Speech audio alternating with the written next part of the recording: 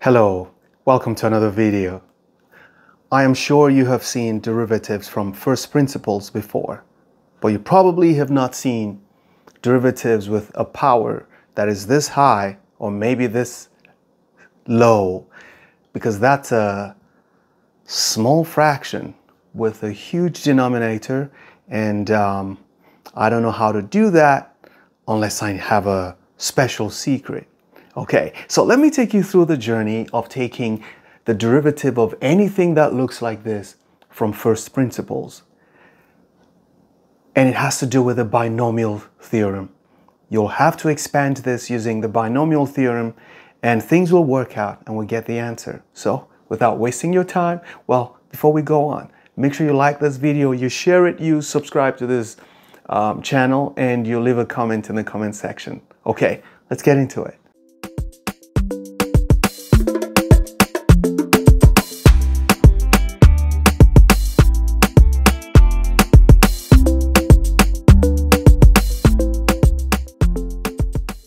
So like I always say, the first thing you do when you're taking derivatives from first principles is to copy and paste. You see this f of x is this guy, just put it here, okay? And wherever you see x, replace it with x plus h. So this is what we're gonna say, that this derivative is equal to the limit as h goes to 0 of, let's write this. So I'm gonna write this, and f of x is this, so I'm going to write x to the 1 over 100 with a minus sign. And right here, it's going to be, instead of writing x, I'm going to write x plus h raised to power 1 over 100. So remember that taking derivatives from first principles requires that you simplify the numerator. The denominator is usually never the problem. It's always the numerator that's the problem. And you know you can FOIL stuff because you can say maybe x plus h squared, you can write it as x squared plus 2xh plus h squared. But now what we have is a weird exponent which you can only expand using the binomial theorem. Now, what does the binomial theorem say? Now, the binomial theorem says that if you have, let's use x plus h. So x plus h, if you raise it to power n, the answer you get is going to be something like this. You're going to have k is equal to 0 to n, and the coefficient of each of the terms will be determined by what we call choose from. Okay, so we're going to have k, which means from n, choose k. So if it is from 5, we're going to use an example, okay, just so you can understand it. This is a pre-calculus topic, so you have to get used to it.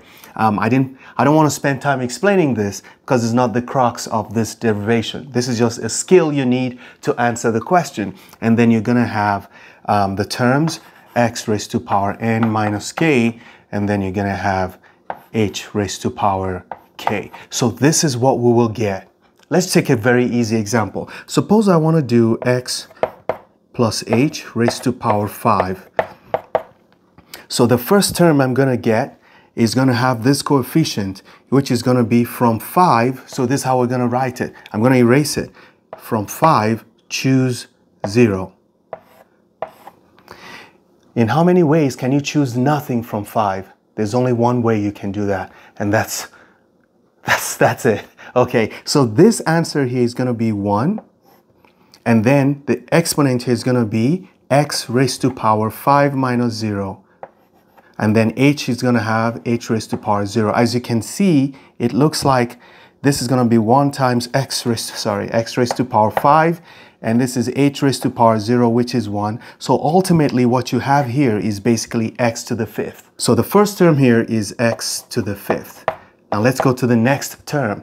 The next time we go back here, we're now moving away from k equals 0 to k equals 1. When k is equal to 1, the number here has to be 1. So definitely I'm going to have h here, and then my x is going to be 5 minus 1, which is 4, x to the 4th. As you can see, the exponent starts dropping. But what number will be here? Well, it will be from, since we're dealing with 1 now, this one has 1, it's going to be from 5, choose 1. In how many ways can you choose one thing out of 5 objects. Well, there are 5 ways to do that. So the number here is going to be 5. And you keep going until you get to the last one. Well, when you get to the last one, this definitely is going to be 5 because the numbers keep changing as this one. So this is going to be, in how many ways can you pick 5 things from 5 things? Well, there's only one way. So at the end, you're going to end up with h raised to power 5. You see that? And basically that's it. You have other terms in the middle. I just want you to know that you're going to start with no h. You're going to end with all h. And the amount of h in each term will start increasing from the second one. So if you paid good attention to what I was talking about here, we're going to apply this to what we have here, okay? So let's see. This is going to be equal to the limit as h goes to 0 of, we apply the binomial expansion to this one. And what you note, based on what I explained here, the first term is just exclusively going to be, wait, let's divide this by h. So the first term we're going to get is going to be, where is it? X raised to power 1 over 100. That's always the first term. It's always what here raised to power this. So it's going to be x raised to power 1 over 100. That's your first term.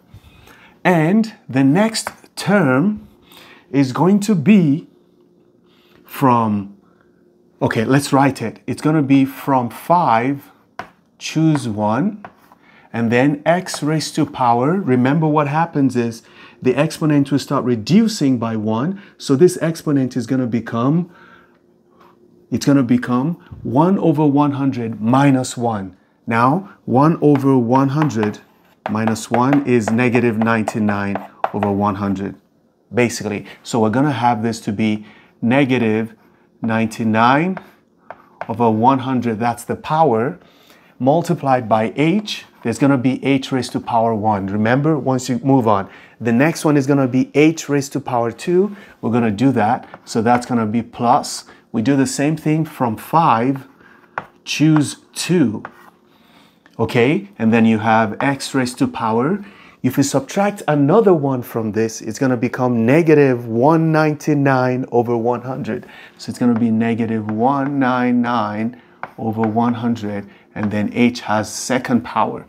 The process will continue until you get to the last one. So all of them will have h. You see the h is increasing. Everybody has h until you get to the last one. So let's say plus, tap, tap, tap, plus. The last one is going to be h raised to power. It's going to be the same power that's up here. Where is it? 1 over 100. So this is going to be h raised to power 1 over 100. Okay, and that is the expansion of this. Remember, on top we have minus x to the 1 over 100. So minus x to the 1 over 100. And everything is divided by h. Now, why did I write 5? It's not 5. It's 1 over 100. 1 over 100. I'm so sorry. Where did that come from? From the example. It's 1 over 100. Okay, so that's what's supposed to be up there. So how can we evaluate this? Well, generally, when you do from a certain number of things, choose 1, there are only a certain number of ways. So from 7, in how many ways can you choose 1 out of 7 things? Well, there are just 7 ways.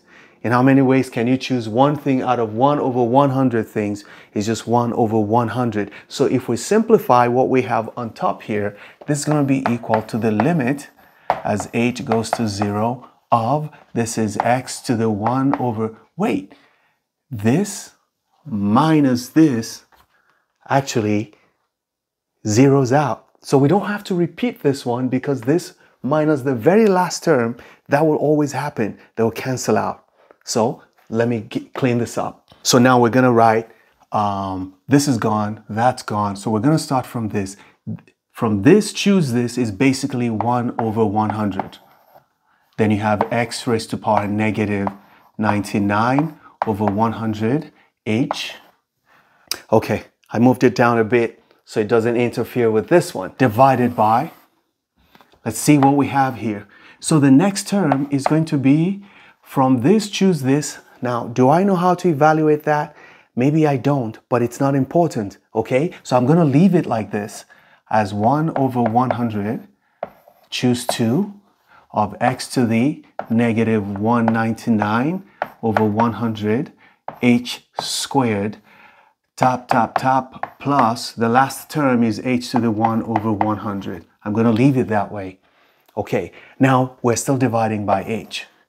Now see what happens.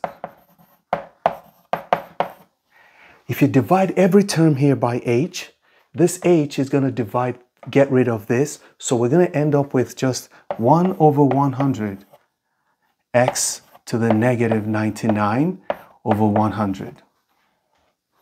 Plus, if we divide this by h, we're going to end up with, from 1 over 100, choose 2, we're going to have x to the negative 199 over 100.